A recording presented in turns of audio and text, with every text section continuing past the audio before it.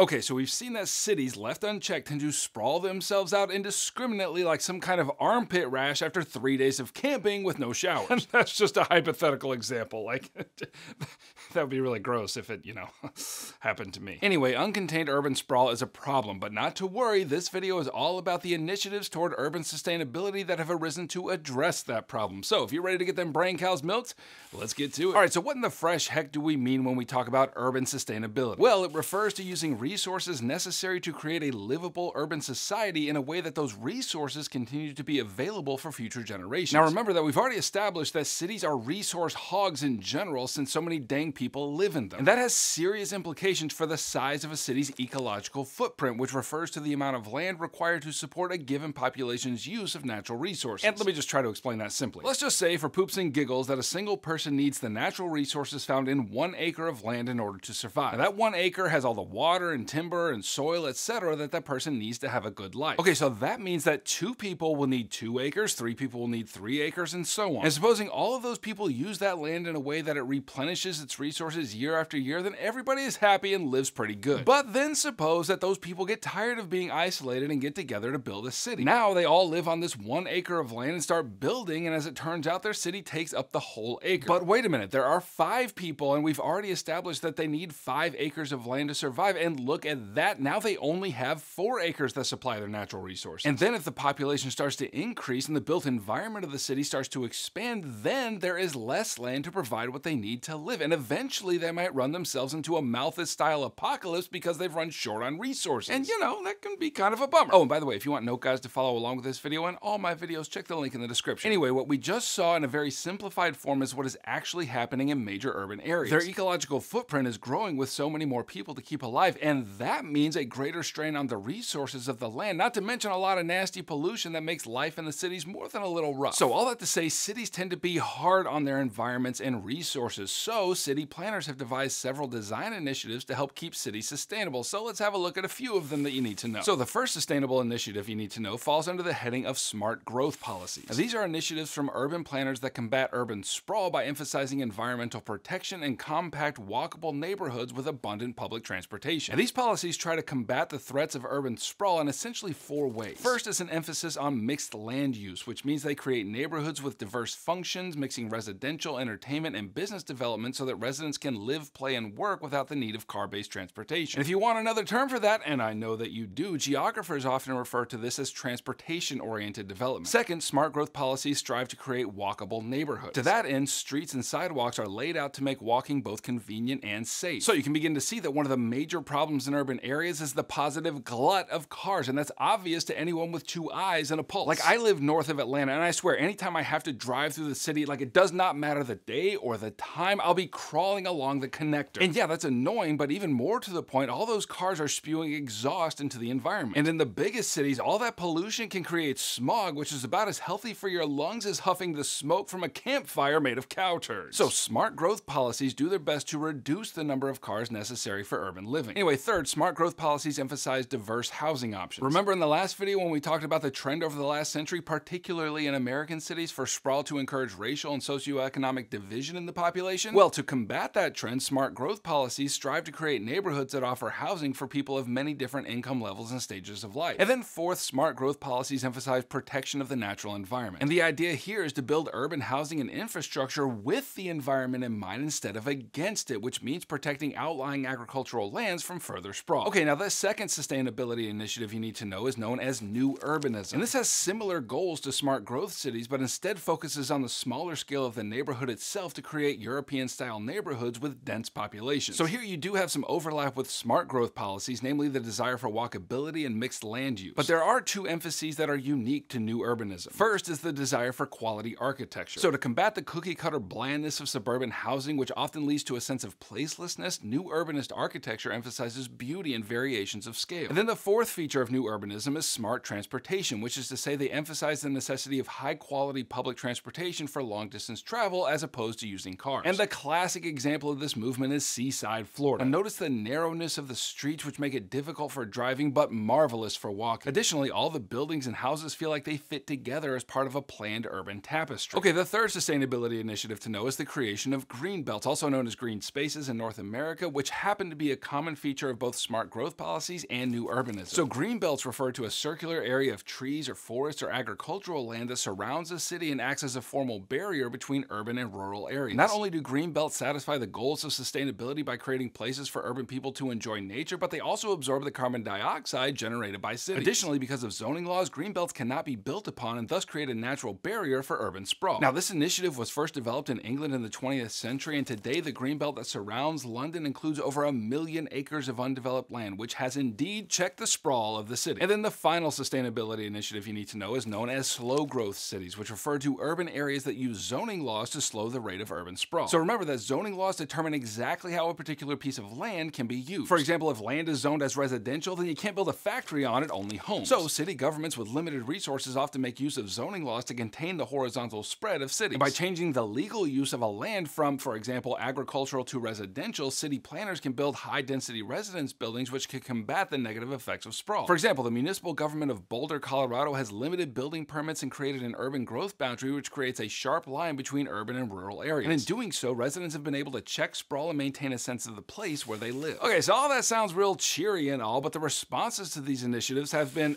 mixed. On the positive side, in some communities that have adopted sustainable policies, the goals of walkability, reduced sprawl, better transportation, diverse housing, and improved quality of life have been achieved. You can see this in places like Portland, Oregon, and Seaside, Florida. But there have also been quite a few naysayers as well. Let's hear some of their criticisms. And those problems can basically be summed up thusly. Sustainable initiatives often don't live up to their lofty promises and end up creating new problems as they try to solve the old problems. So one problem created by these initiatives is increased housing costs. For example, greenbelts limit the amount of land on which urban building can occur, and as land becomes more scarce, that necessarily drives up the cost of land and housing within the bounds of urban areas. And that reality will make housing unaffordable to lower income residents, the very problem they were trying to solve with their fancy urban planning. So going back to Seaside, because this has become such a desirable area to live, or more to the point to vacation, the housing prices have skyrocketed, and thus only the wealthy can really afford to own property there. Okay, a second major criticism involves the possibility of de facto segregation, which refers to racial segregation that is not supported by law but still occurs because of people's choices. You see, critics of sustainable initiatives worry that as housing prices increase, low-income minorities will be pushed out of these developments, which has been a problem of urban living for decades. And that problem is known as gentrification, but we'll save that for another video. And then the third major criticism of these initiatives is the potential loss of historical or place character. In other words, many of the new urbanist and smart growth designs are kind of similar to each other, and they're applied to different areas without consideration for the character of the place itself. And these standardized designs can feel artificial, especially when they remove or transform historical buildings to fit within the design. Well, okay, click here to keep reviewing for Unit 6, and click here to grab my video note guides, which will help you get all the contents of this course firmly crammed into your brain folds. And I'll catch you on the flip-flop.